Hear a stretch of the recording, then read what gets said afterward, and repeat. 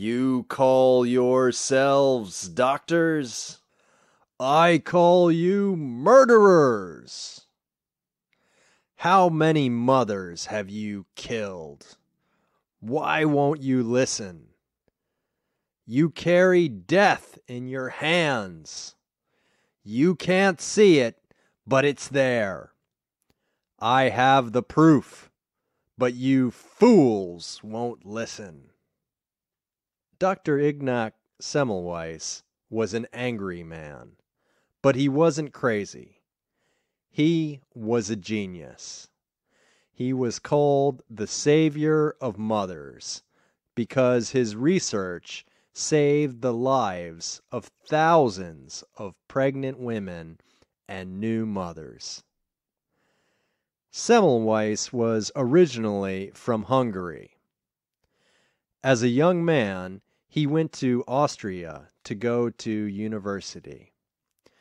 Semmelweis studied law at first, but then he became a medical student. He specialized in the treatment of pregnant women.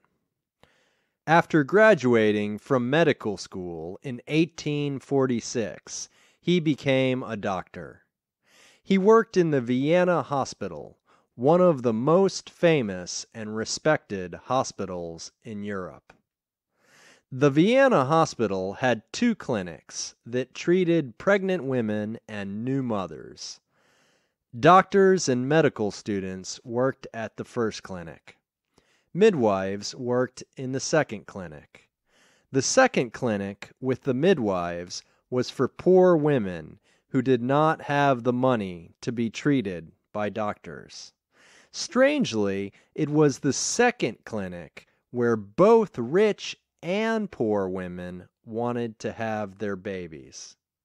The second clinic was always crowded, and women begged to go there. Even though the first clinic was more expensive and had many highly educated doctors, many women died there. At that time, puerperal fever killed more than 10% of pregnant women and new mothers at the first clinic. At the clinic with midwives, only 1% of women died from this fever. These were healthy women.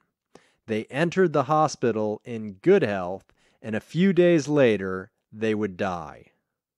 No one knew what caused puerperal fever. Most doctors believed that it was connected to an imbalance in the 4 humors. The 4 humors were 4 fluids in the body that were connected to the elements earth, air, fire, and water. For example, one of the humors was blood, which was connected to the element of air. During the 1800s, doctors believed that disease was caused by an imbalance of these fluids and elements. Many doctors believed that problems with blood and air were connected to puerperal fever. They tried getting better air in the hospital, but it didn't help. Other doctors believed that people with puerperal fever had too much blood in the body. Some doctors used leeches to suck blood from the sick person to balance the blood. This also didn't help. Another treatment for puerperal fever was drinking mercury.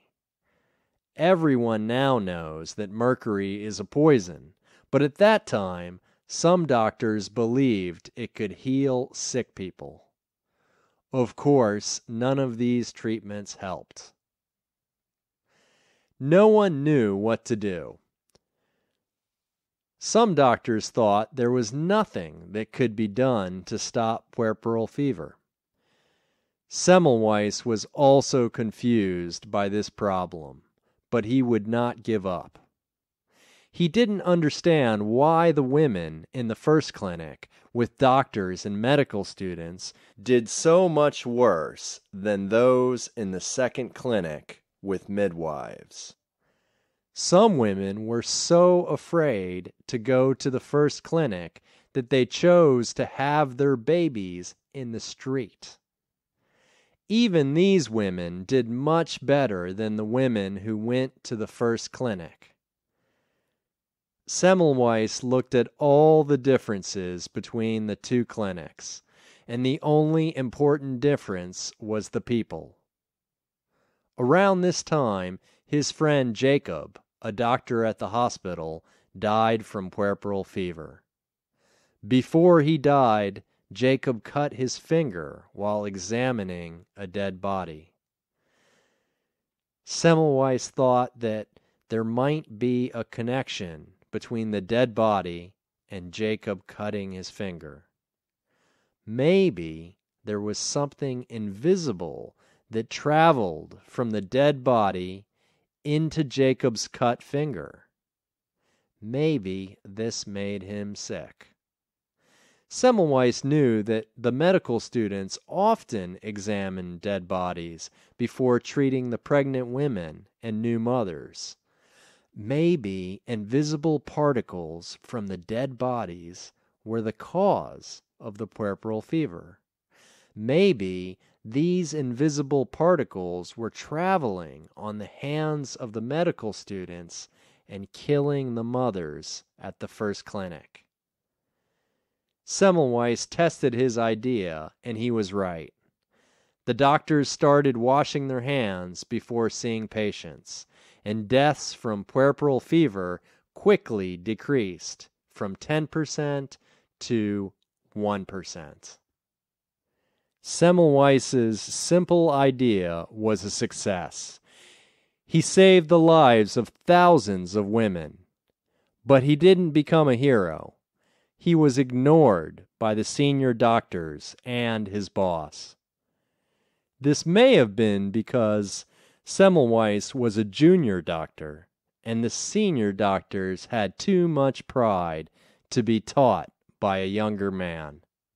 Semmelweis's boss was a man named Klein. Klein thought that Semmelweis's idea made him look bad.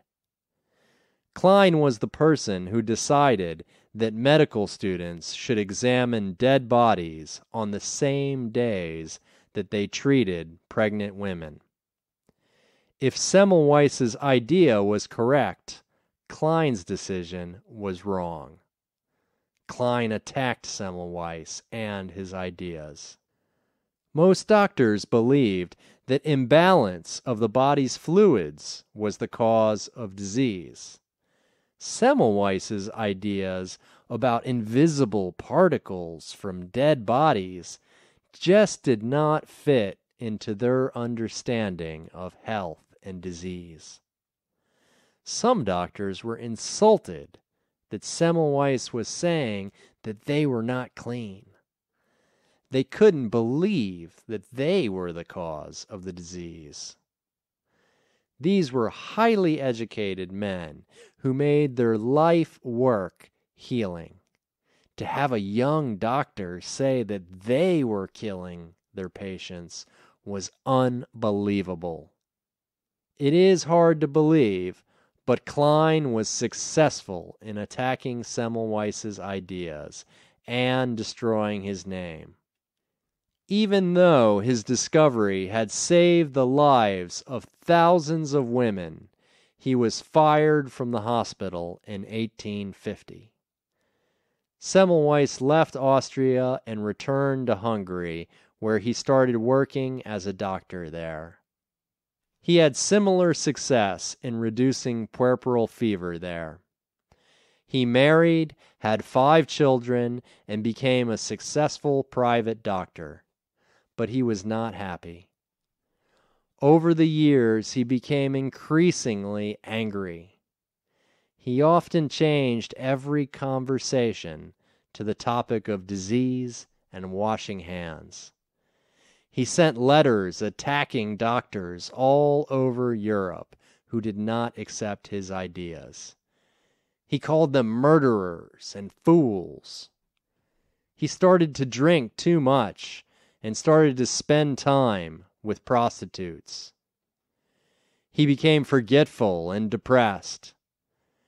He also began to attack his family. Maybe the stress of never being respected for his ideas was too much. Attacking his family was the beginning of the end for Semmelweis. His wife put him into a mental hospital in Austria. Many mental hospitals in the 1850s were terrible places. Semmelweis tried to leave, but the guards tied and beat him. The beatings were so bad, he died 2 weeks after arriving. How could a man that had saved so many lives fall so low? Now everyone knows that doctors must wash their hands. And everyone knows there are dangerous germs that are too small to see. This is common knowledge, but in Semmelweis's time, this was crazy. Invisible particles killing people sounded like magic or the talk of a crazy person. It didn't fit with the common knowledge of the time. Even though Semmelweis was correct, the people of his time could not accept an idea that was so different. This rejection of new knowledge, because it does not fit with the accepted knowledge of the time, is now called the Semmelweis reflex. Big jumps in science and technology often sound crazy. People used to believe that the earth was flat. The idea that the earth was round was crazy. Semmelweis's story reminds us all to stay open to new ideas, even if they are difficult to imagine.